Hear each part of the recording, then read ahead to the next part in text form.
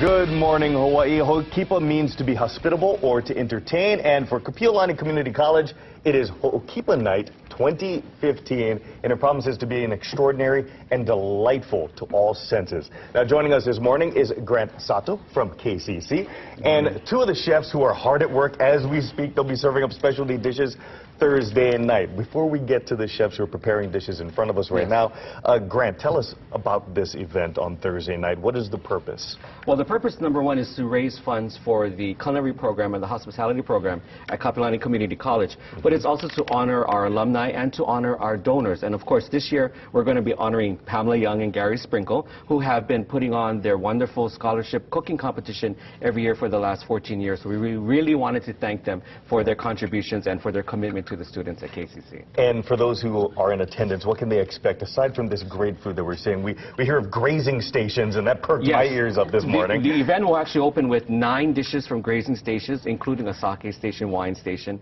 a beer station, but 9 different appetizers, so to speak.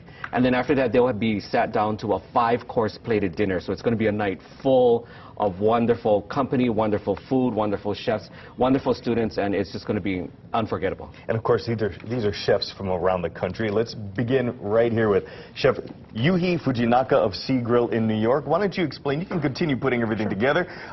This looks fantastic. Why don't you explain to us what you have in front of us? So right in front of us we have a ahi tartare.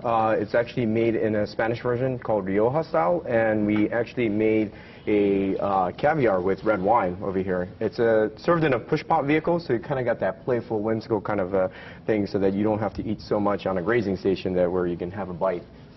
So. Very nice. And still plating, and I'm sorry to interrupt, but good morning. Chef Rafael Luneta, did I pronounce your last name correctly? You did. Thank Perfect. you. Of course, of J-Raff Restaurant in Santa Monica.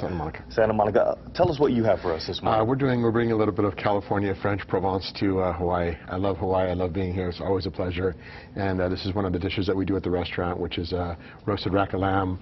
It's a moussaka of eggplant. Within the moussaka, there's some lamb shoulder, braised lamb shoulder, and rack of lamb and a nice lamb sauce, bringing a taste of California to Hawaii. Oh, very nice. And I can't tell you guys, I know you guys can't smell everything through the television, but it is fantastic. Again, chefs, you guys can go back to preparing your dishes.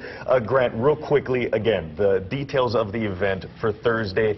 The time, what time does it begin? 5:30 with our grazing stations. Dinner begins promptly at 6:30. Live auction, sign-in auction, something for everyone. Very cool. Again, for more information, you can visit our As Seen On section at KITV.com. Chefs, thank you so much for your time.